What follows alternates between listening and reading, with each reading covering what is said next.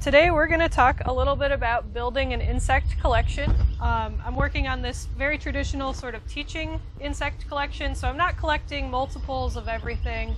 I'm really just looking to collect representative specimens so that I can use them for several classes that I teach throughout the year. This is a relatively new hobby for me, and I'm learning a lot, so I'll talk a little bit about the basic equipment that you need and where you can find it if you're interested in starting an insect collection of your own. First and foremost, you're going to need a net. This is a really nice collapsible net. The handle gets longer, gets shorter. It's got a nice fine mesh to it, and it's got a long tail, so I can really swish this thing around and catch a lot of different insects. You're also going to need what's called a killing jar. You can actually make your own, but they do sell these commercially, and what it is, it's just a plastic container, and it's got this plaster insert. And what's important about this plaster insert is that this is what we're going to put our ethyl acetate on. You can also use nail polish remover to kill your specimens, but I like using ethyl acetate because it's a lot faster and more humane. Keep in mind, we are killing something, so it's important to be very humane about it and respectful. Ethyl acetate is cheap, it's easy to use, and what we do with that is we charge this plaster piece of the killing jar, and I usually just tip it up, let it sit for a few seconds and get absorbed. And now there's ethyl acetate on that plaster, and you want to keep that in there because it's going to gas off, and now you have your killing jar ready to go. You can put a little bit in a smaller container, especially if you're out in the field collecting. You don't want to lug this around all day in a backpack, so you can use little containers kind of like this. Speaking of containers, you're going to need something to put your bugs in. Once they've been successfully killed in the killing jar, you want to keep collecting specimens throughout the day. So usually I bring a Tupperware, or this is just a mason jar. And you can see here's some specimens I collected earlier today. And once they're dead, they can come into here for storage until I'm ready to take them home and put them in the freezer, which is what you want to do until you're ready to pin them. I usually like having an assortment of different size containers, like these little makeup jars or even just vials. It's nice to be able to sort things and keep them separate. For special things like butterflies or dragonflies, it's a good idea to have some paper envelopes to slip them into. That way the wings don't get damaged while you're transporting them. This butterfly is pinned on a spreading board. This is a special piece of equipment that works great for larger dragonflies and for any of the lepidopterans like moths and butterflies, because they can get the thorax down in the gap, and then the wings are held correctly in position by these strips of paper and pins until they're dry. So this is a very important tool if you're interested in collecting moths and butterflies, and it works great on dragonflies as well. For most other insects, a variety of different styrofoam or pinning boards are a good idea. I have just a box full of this styrofoam packaging material, and it works great. Just something to pin the bugs to until they dry out. Now, once they're pinned, I usually let them sit for about a week indoors where it's not humid and where it's climate controlled. And everything I've pinned, the legs, the antenna, the wings, will kind of harden and dry into place so that I can remove the extra pins, and then my specimen is ready to display.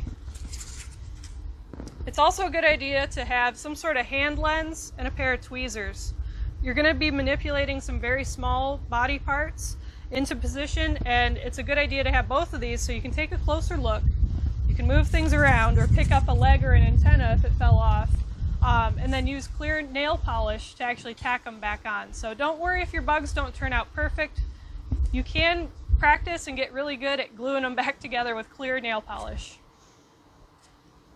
You're going to want a variety of different insect pins too, and it's important not to use just sewing pins. These are stainless steel. Hang on, it's slow away. You're going to want a variety of insect pins as well. It's important not to use sewing pins, but use actual insect pins because these will not rust. They're made out of stainless steel. They come in different gauges, so I like having some thicker ones and some thinner ones. That way I have options based on the size of the insect that I'm pinning. So when you're collecting, you can really collect just about anywhere. We're in the native plant garden of the Botanical Gardens here in New Orleans right now. I've also collected in a variety of parks or just in my backyard at home. Usually when I'm collecting, I just have my killing jar in one hand and my net in the other hand. I'll set my killing jar down somewhere where I can find it, and then I kind of step back and look at what's there. And this is where your powers of eyesight come in handy, your powers of observation. And it's a good idea to just sort of see what's in the area before you start catching.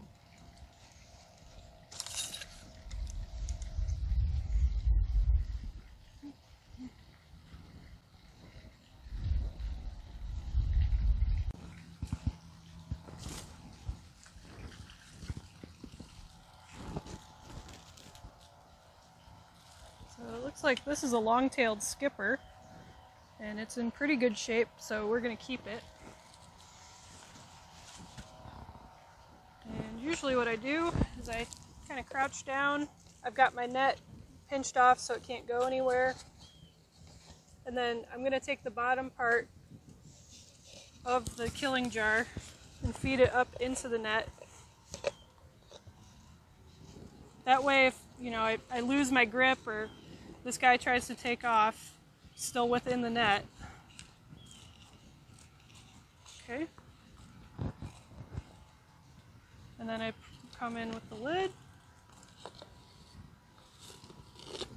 Pull that back. And then I close it tight because we want that ethyl acetate to work quickly and to kill the specimen, as humanely as possible. And you can see it's already starting to work. It takes about a minute. So for some things, you don't even need a net. You can kind of knock them off into your killing jar. And here's a stink bug back here. We're going to collect him. See if we can get it. Yep. And you see that skipper we just caught? It's already knocked out. It's very quick. But those are two different collecting methods that you can use. Usually after I'm done collecting, I'll put all my specimens in their containers in the freezer at home until I have enough to really sit and spend time and pin them correctly. This is not something you want to be rushed doing. It's something you really want to be intentional about. And we're going to include this publication in the resources page. This is from Oregon State University, and it shows the location of where each pin should go in the thorax of the different orders and families of insects.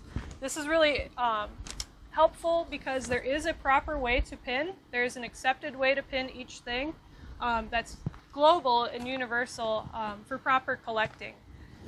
One of the most important parts of collecting is labeling your specimens, though. An insect specimen without a label that shows where it was collected, who it was collected by, and the date of collection is scientifically worthless. Let that be a lesson. I have some unlabeled things in here, but I have those tags written in my notebook. I have a field notebook.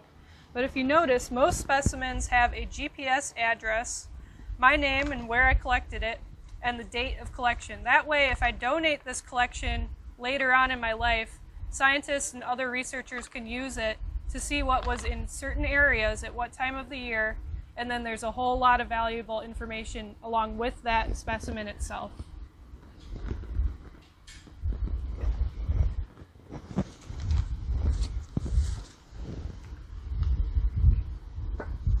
We're going to pin this little beetle. This is a coleopteran that I collected a few days ago.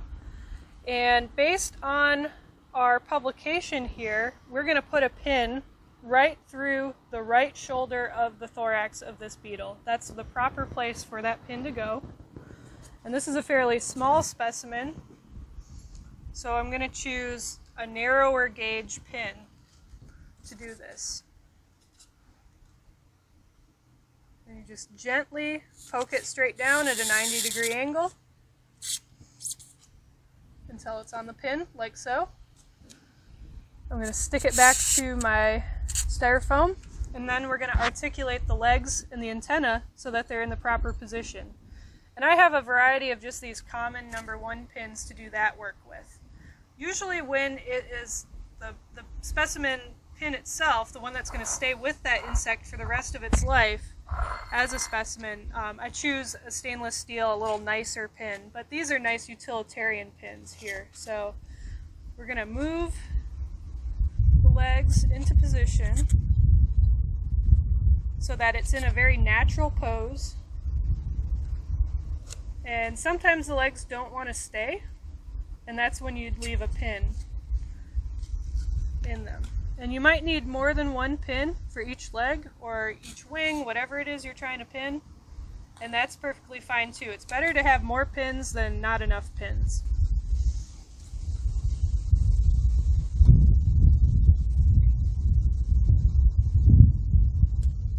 And sometimes you can use 2 pins, almost like a pair of tweezers,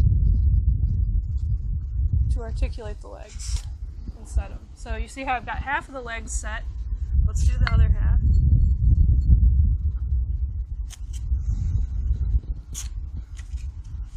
Okay. And this just takes practice. I've been at this for about a year now, and trust me, my first specimens did not come out great. So don't be afraid to practice, practice, practice. You know, don't practice on your super special things that you've collected, but some of the more common things that are easy to find. Collect a few of them and give it a try, and that's a good way to learn.